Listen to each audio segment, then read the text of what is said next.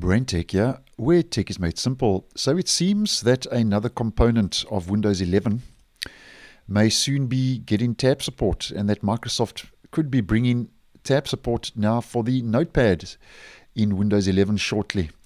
Now, if you haven't heard already, over the last couple of days, over the festive season, a Microsoft employee apparently accidentally tweeted an image over on Twitter. And if we just head over to that leaked image, a senior product manager at Microsoft apparently leaked this image over on Twitter, and it was announced with the original upload for this image that Notepad in Windows 11 now has tabs.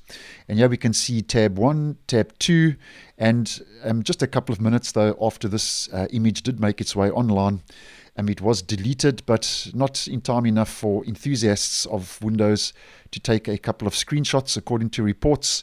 And here we can see, according to this confidential banner, this was never intended to go live, but did make its way online. Don't discuss features or take screenshots. Now, as mentioned, this is tab support for the Notepad, and tab support is not a new feature, in case you're unaware, that Microsoft has been trying out in years gone by for Windows.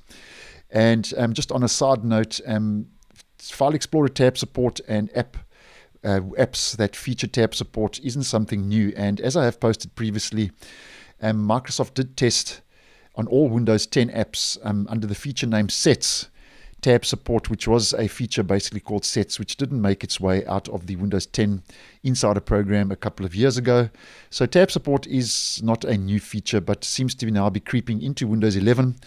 And as mentioned, is now maybe coming to the Notepad, and as many of you would know, was a feature that did roll out in Windows 11 version 22H2 for the File Explorer, where we get that all-important tab support that Microsoft brought to the File Explorer.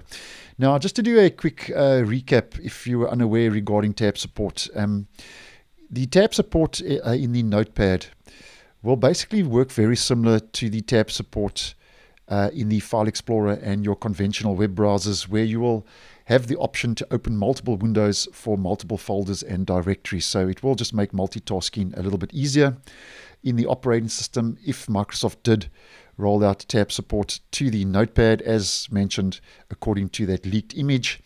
And at this stage, though, Microsoft once again hasn't confirmed any of this, and it's not known when the tab support for the Notepad will be available for the general public, but this could be a feature, according to the leaked image, that Microsoft is busy testing internally. And it's not known exactly when the tab support will roll out officially to the public, but if it does, if Microsoft does make this feature available, we could expect it to first of all roll out to the Windows 11 insiders.